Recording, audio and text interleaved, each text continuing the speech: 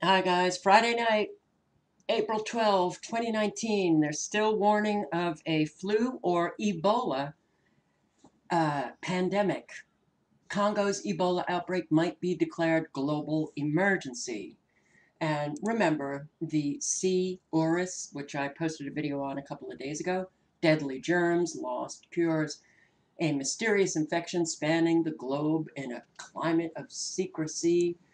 U.S. health officials alarmed by paralyzing illness in kids. U.S. government approves experiment to create a type of bird flu that could kill millions of people. What a fabulous project to be involved in. The National Institutes of Health will allow the viral engineering despite fears. Hey, and we've never had these vials of bioweapons disappear in labs. The next pandemic will be arriving shortly. Deadly diseases like Ebola and the avian flu are only one flight away. The U.S. government must start taking preparedness seriously. Oh God, we're due for a flu pandemic. How will it start? And the World Health Organization launches a strategy to fight inevitable global flu pandemic in coming decade. Okay, well, do you think it will be this organic pandemic or do you think it will be unleashed? I think it will be unleashed, like a lot of these mystery illnesses. And then when you talk about the vaccines that are spreading an awful lot of illness, where is all of this coming from? U.S. Biolabs, which I will get into right now after recommending that you watch this video. I didn't know that this video existed. I want to thank my subscriber for sending along this link. Here, a real investigative journalist. Those are, well, rare. We don't have them in Western media anymore. We just have mouthpieces for government propaganda. But this woman, wow, courageous. Pentagon bioweapons exposed, and she exposed it. Her name, I can't pronounce her last name, but her first name is Liana. She was unjustly terminated from her position at the Bulgarian True Daily for exposing Azerbaijan's support for terrorists, reporting that 350 Azerbaijani diplomatic flights carrying weapons for terrorists in Syria shut this woman up, shut her down, terminate her, get rid of her. And guess what? She did a brilliant investigation of our bio labs. 25 Pentagon bio laboratories. And they're in Georgia, Ukraine, the Middle East, Africa. The Lugar Center is what she concentrated on, the Lugar Center in Georgia, and she uncovered an awful lot of information that needs to be known. Unfortunately now, apparently the only media outlet that is posting articles, 21st Century, out of the UK. And, well, you'll understand why. Mainstream media is not covering anything that this woman had found. So, I want to remind you of the video that I posted just a couple of days ago, Metal Mosquito Virus Kills Texas Woman. Still, we have not confirmed this. 36-year-old woman gets bitten by a mosquito. She swats it and gets like a razor cut on her hand. The mosquito, she didn't kill it, it flew away. She was dead within like 36, 48 hours. Organs shut down. Her arms were blackened, foaming at the mouth. Okay, CDC comes in, takes the corpse, tells the hospital, don't speak about this, cover up. I'm sure a lot of people would think that could never happen here. Well, it happens in a lot of places, so why can't it happen here? With the CDC involved in other countries. So this is a brilliant piece. It's long. It has an awful lot of information. And I'm only going to be covering a fraction of the information. What our military is doing, what our Pentagon, what our CIA, what the CDC, and private contractors are doing. Now, she covers the private contractors. She covers an awful lot, and all of these hyperlinks are to more information, documents up the wazoo. Thank you for real investigative journalism. All right. I'll link below to everything. The Pentagon bioweapons. This is on Dilyana.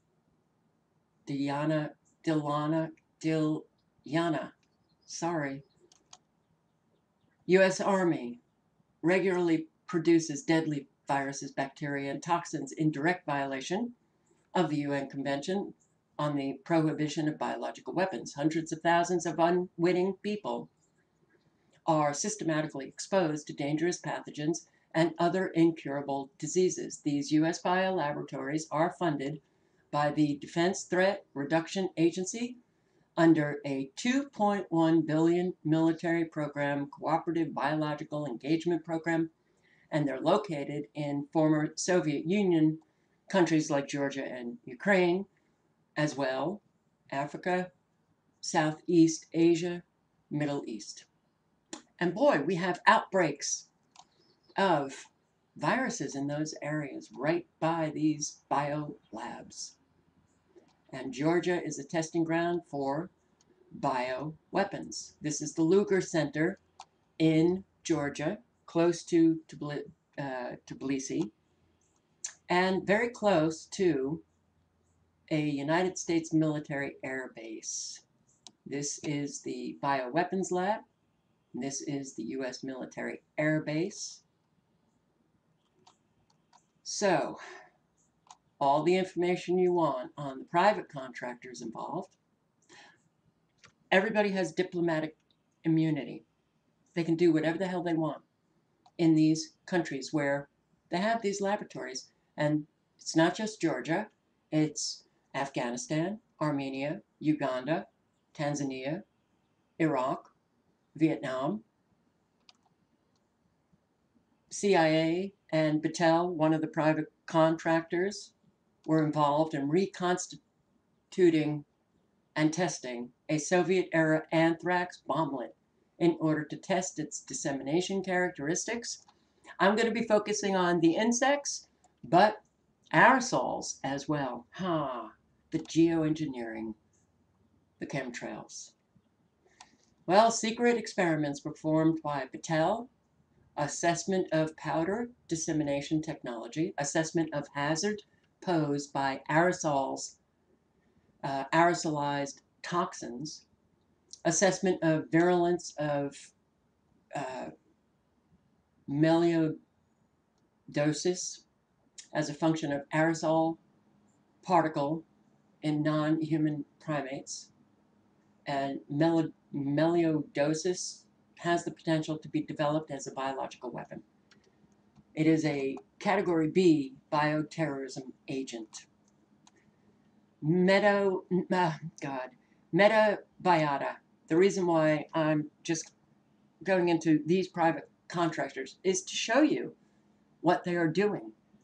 Services include global field-based biological threat research, pathogen discovery, outbreak response, and clinical trials. They were contracted by the Pentagon before and during the Ebola crisis in West Africa. They were awarded $3.1 million in between 2012 and 2015 for work in Sierra Leone, one of the countries at the epicenter of the Ebola outbreak. The Ebola outbreak are Guinea, Liberia, Sierra Leone. And these little squares, the blue and the green here, are biolabs, transit centers, and hospitals. The green, the biolabs. Right here, right here, right here, right here, right here, right here. Ah, Ebola outbreak. How surprising. July 17, 2014, the Viral Hemorrhagic Fever Consortium accused Metabiota of failing to abide by the existing agreement on how to report test results and for bypassing the Sierra Leonean scientists working there. The report also raised the possibility that Metabiota was culturing blood cells at the lab, something the report said was dangerous, as well as misdiagnosing healthy patients. And here, the Lugar Center. These people, the U.S. Assistant Secretary of Defense, U.S. Department of Defense, Deputy Coordinator for Ebola response. Interesting that we're all involved in this Ebola outbreak that's ongoing in Africa. U.S. contractors and U.S. Department of Defense employees, and they all smile. Look at them. Yeah, we have a lot of psychopaths. And unfortunately, they're just not only ruling us, they're all over the place. Sorry, anybody who could be involved in this, I've tried to imagine, even if somebody came to me and said, oh, if I was a brilliant, engineer or scientist, will you come work for us I couldn't do it. We'll give you $5 million up front. I couldn't do it. Entomological warfare is a type of biological warfare that uses insects to transmit diseases. The Pentagon has allegedly performed such entomological tests in Georgia and Russia. A project raising awareness about barcoding of sandflies in Georgia and the Caucasus at the Lugar Center. That was a project at the Lugar Center. In 2014 throughout 2015, a particular sandfly species was collected under another project, surveillance work on acute febrile illness. And all the female sandflies were tested to determine their infectivity rate. A third project, also including sandflies collection, studied the characteristics of their salivary glands. I want to show you this. Here. Project name, surveillance work on acute febrile illness. That was going on at the Lugar Center in Georgia. And the project objectives, some of them, active surveillance amongst humans in mentioned districts in order to detect illness in early stages. And seroprevalence study of a visceral virus in reservoirs, pet dogs, project implementation to collect 500 human and 600 pet dogs' blood samples in particular districts. In case of positive test results, the patient or the patient's doctor will be informed immediately. Collection of this sandfly species will be performed as well by CDC standard light traps. CDC involvement, Pentagon, private contractors. They're releasing insects and then collecting all of the data. Now think about that video. The CDC themselves stating, how do they do the safety testing of vaccines? It's post-market, which means they don't do safety testing on vaccines prior to putting the vaccine on the market and injecting people with them. They collect the data.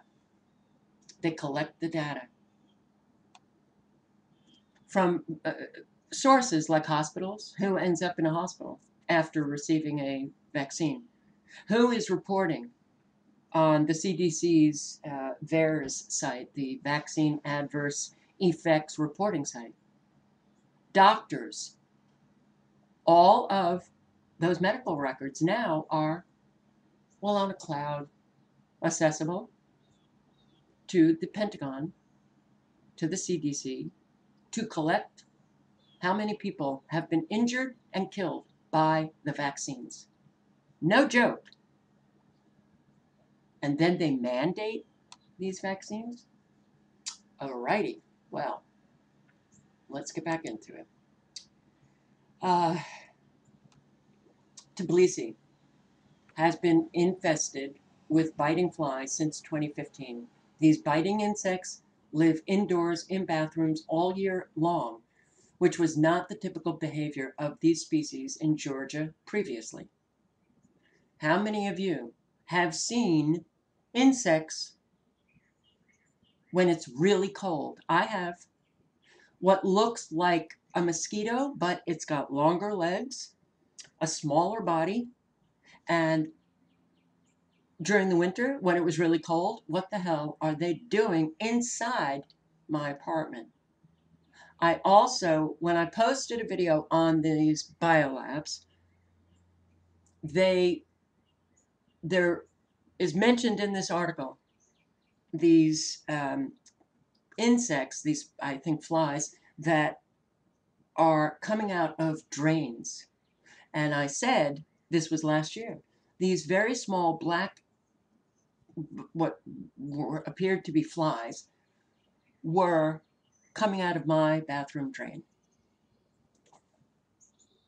We're seeing insects living now in very cold weather.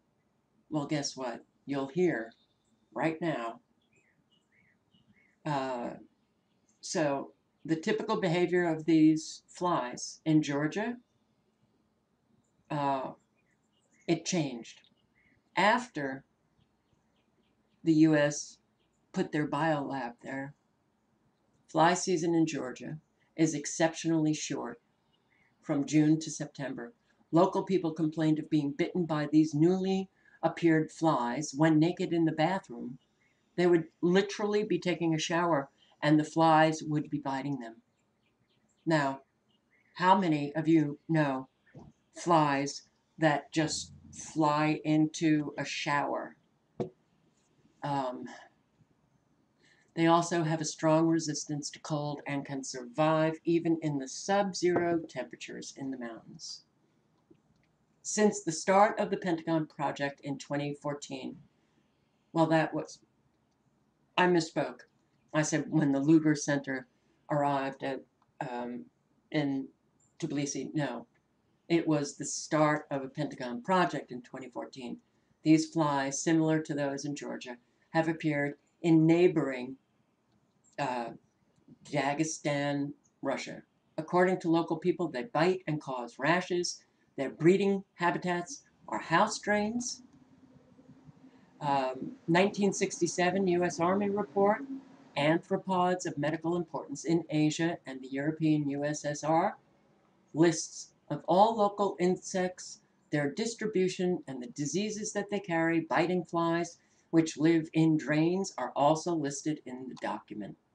Their natural habitats, though, are the Philippines, not Georgia or Russia. Operation Whitecoat, infected flies tested to bite humans. 1970, 1972. Sandfly fever tests were performed on humans, according to a U.S. Army report. U.S. Army activities in the U.S. biological warfare programs. Operation Whitecoat was a biodefense medical research program carried out by the U.S. Army at Fort Detrick, Maryland, between 1954 and 1973. Despite the official termination of the U.S. bioweapons program under Nixon, nothing ends. They just move these programs around.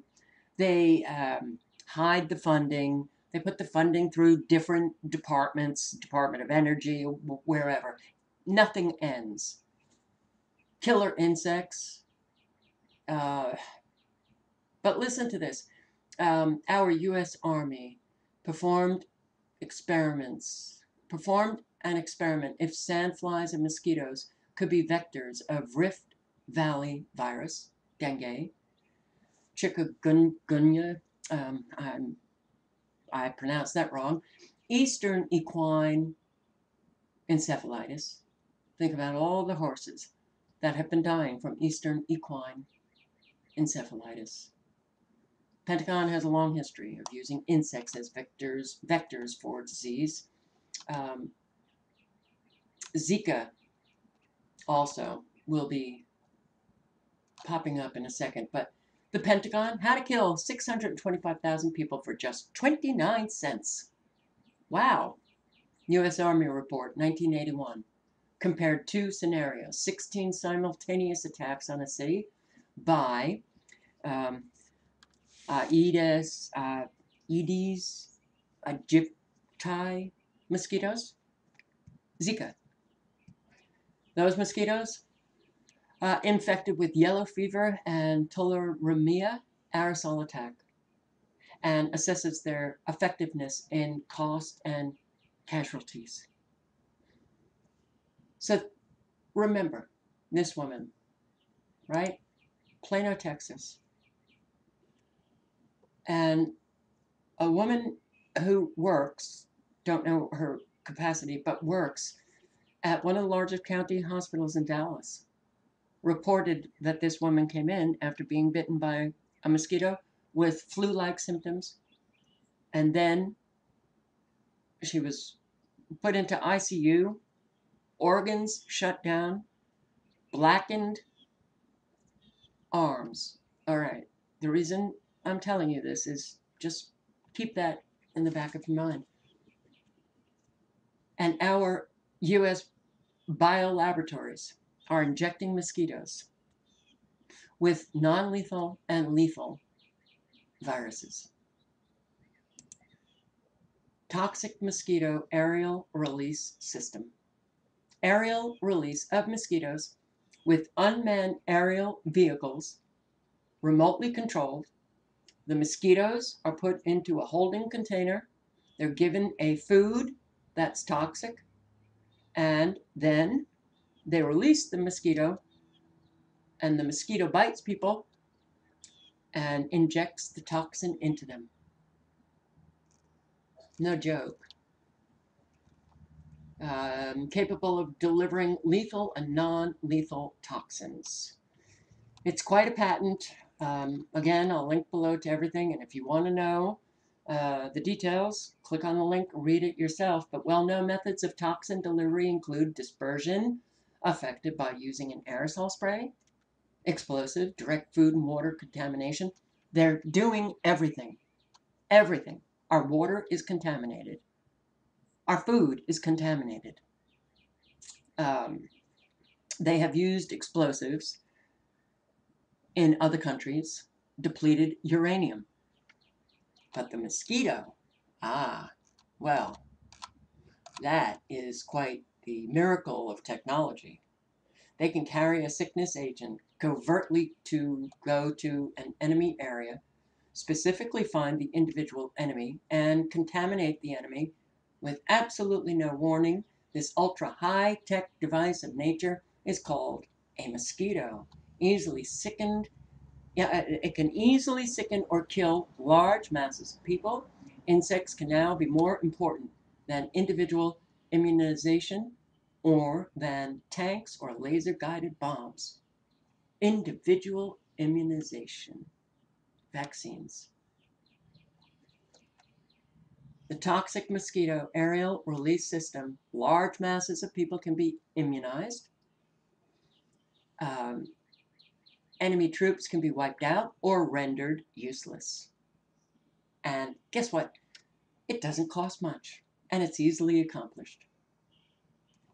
You can contaminate with various types of genetically altered bacteria to activate the sickness agents depending on the objectives. Mosquitoes may be used to deliver an agent such as malaria to create sickness, or they could use much more toxic or highly contagious agents and viruses. A highly contagious virus could wipe out 100% of enemy troops because the ones that did not get bit can be contaminated by other soldiers or civilians.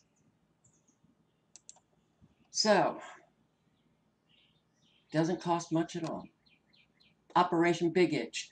Field tests were performed to determine coverage patterns and survivability of the tropical rat flea. Operation Big Buzz. 1 million Aedes aegypti mosquitoes were produced. 1/3 were placed in munitions and dropped from aircraft or dispersed on the ground. The mosquitoes survived the airdrop and actively sought out human blood. Documents, okay? This is true investigative reporting. Operation Mayday. Aedes aegypti mosquitoes were dispersed through ground-based methods in Georgia, USA, during a U.S. Army operation codenamed Mayday. Document right here. 1981 U.S. Army report. Mass production of Aedes aegypti. Mass production of the mosquito. There's been outbreaks of dengue, chikungunya, ZIka, and diseases that our mainstream media told us that, well, people were carrying the mosquitoes over from Central American and South American countries. You know, Florida, suddenly, we've got a spray for the ZIka mosquito. This was released, I'm sorry. It was absolutely released. These mosquitoes were released. And anybody who could think the U.S. military would not do anything to their own, you are ignorant and very naive. And you need to do the research, because our U.S. military has been experimenting on their own troops as well as Americans, us, spraying things, spraying toxins, just to see what would happen to us. And there are so many experiments. I've posted videos, lots of videos on that. But so this mosquito, also known as a yellow fever mosquito, widely used in U.S. military operations. The same species of mosquitoes are alleged to be the vectors of ZIka that cause genetic malformations in newborns. U.S. Army Chemical Research and Development Command, Biological Weapons Branch, studied outdoor mosquito biting activity in a number of field tests at Dugway in Utah in 1960. The virgin female mosquito, which had been starved, were tested upon troops. Military experiments with tropical mosquitoes and ticks in Georgia, virus and other arboviruses in Georgia. That was the name of the project at the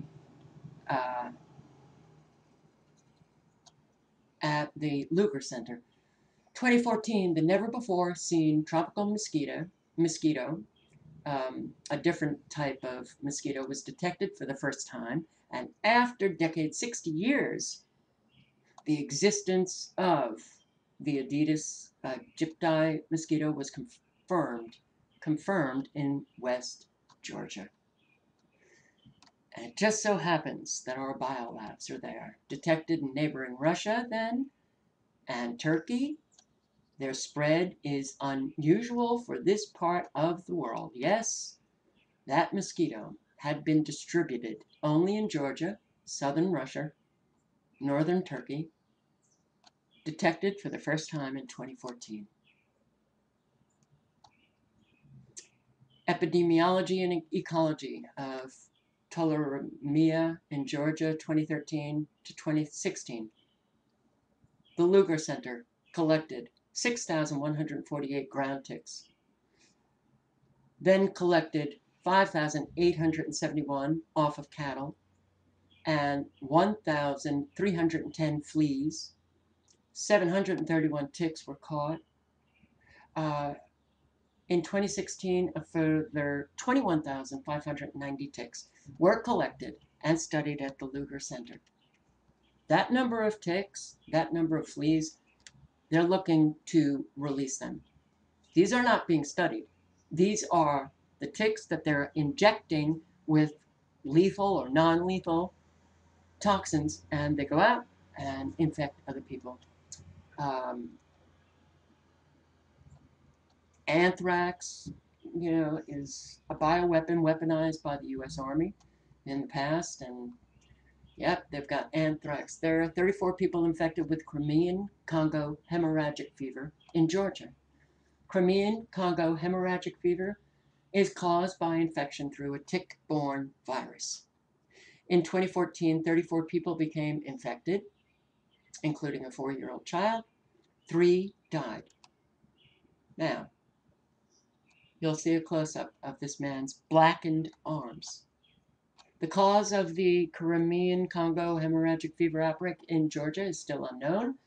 Only 1 tick from all the collected species from the infected villages tested positive for the disease.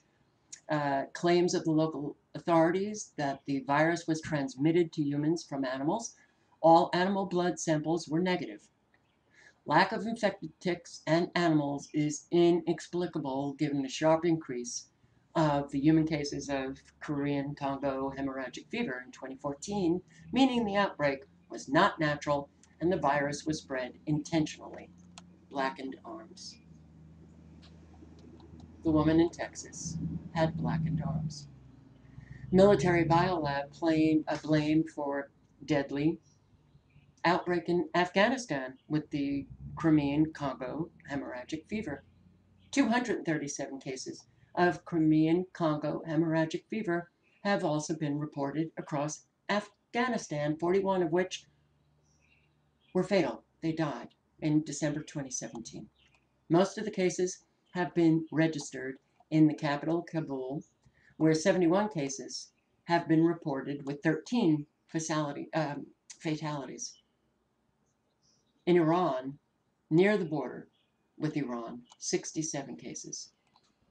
The project in Afghanistan is part of the U.S. Biodefense Program, Cooperative Biological Engagement Program. Pentagon collecting and studying bats. Bats are allegedly the reservoir host to the Ebola virus, Middle East Respiratory Syndrome, MERS, and other deadly diseases. Numerous studies have been performed by the Cooperative Biological Engagement Program in a search for deadly pathogens of military importance in bats. Bats blamed for the deadly Ebola outbreak in Africa, 2014 through 2016. No conclusive evidence of exactly how the virus jumped to humans has been provided, which raises suspicions of intentional and not natural infection. Engineering deadly viruses is legal in the U.S. MERS is thought to originate from bats and spread directly to humans and or camels. However, like Ebola, the precise ways the virus spreads are unknown. 1,980 cases with 699 deaths were reported in 15 countries across the world. MERS is one of the viruses that have been engineered by the U.S. and studied by the Pentagon, as well as influenza and SARS. Confirmation of this practice is Obama's 2014 temporary ban on government funding for such dual-use research. The moratorium was lifted in 2017. Experiments have continued. I'm sorry, I don't believe any of these experiments stop. Experiments are legal in the U.S. Such experiments aim to increase the transmissibility or the virulence of pathogens. Tularemia. I'm not sure if I'm pronouncing these correctly. So, yes, the Pentagon has been studying it as a possible vector of, it's also known as rabbit fever, vector of the bacteria such as ticks and rodents. These highly pathogenic agents have the potential to be weaponized. Pentagon Biolabs spread disease in Ukraine. These are all of the biolaboratories in the Ukraine. 1, 2, 3, 4, 5, 6, 7, 8, 11. 11.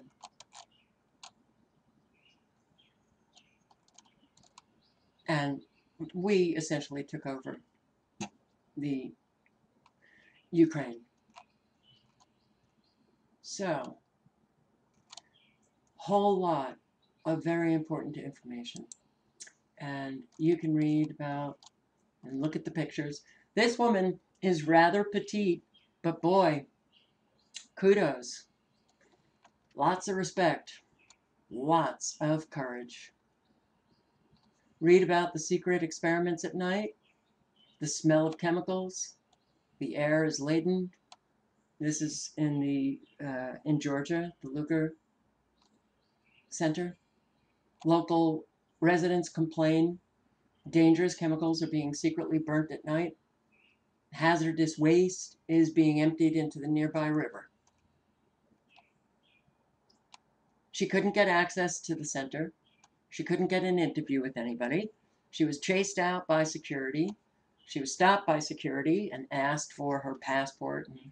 But she interviewed the residents in the area, and the locals complain of constant headaches, nausea, high blood pressure, dizziness when chemicals are being burnt at night. There is smoke, black, red, green at night, or especially early in the morning, like around 3 or 4 a.m. Even the hens have died. They put a big pipe underground and connected it to the drains.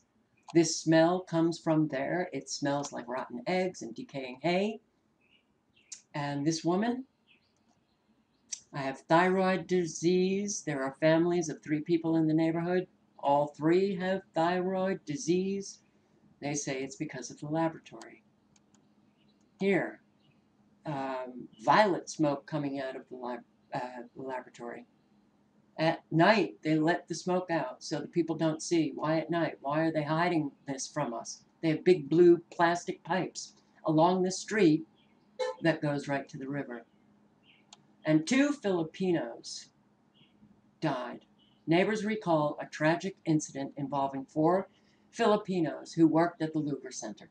2 of the foreigners died of an alleged gas poisoning in their rented flat.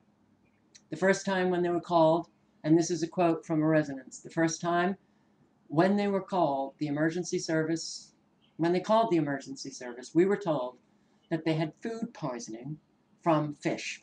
Now, if they got that fish from the local river, that might be true. But the second time, the ambulance came there, foam was coming out of their mouths. They were shouting, help, help. When they passed away, they took them away and covered it all up. It all happened again with other. Oh, I'm sorry, it all happened here. Another witness talked of that experience. So, Luger Center, flying the American flag high. You wonder why Americans are hated around the world now? All right, I will link below to everything. There's thank you, Diliana, and I'm sorry for butchering your name. Yeah, can you imagine? Can you imagine a country, let's say Russia, opens up a biolaboratory in the United States? They're given complete and utter immunity. They're private contractors, immune from any damage or injury or death that they may have occurred. Their own health departments, like the CDC, just coming in and out of our country.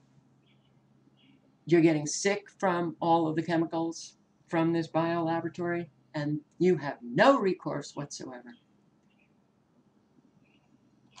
Well, that's what's happening in 25 countries around the world. But many of us have posted videos on the Ebola outbreak, and there's an awful lot of evidence that Ebola was released from a U.S. biolab. All links are below.